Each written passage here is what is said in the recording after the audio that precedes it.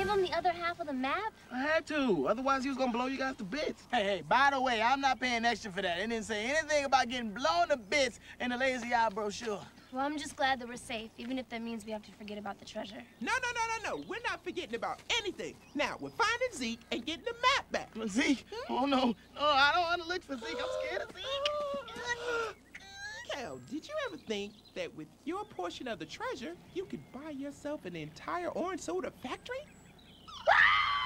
Oh, yeah, Zeke, where's Zeke? I got to find Zeke. Wait, how to find Zeke? Oh, we'll follow these tracks.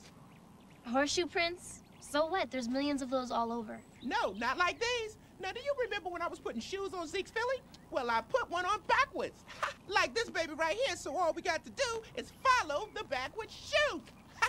Skeeter, that's brilliant! Absolutely brilliant! Hey, Kenan, you never call me brilliant.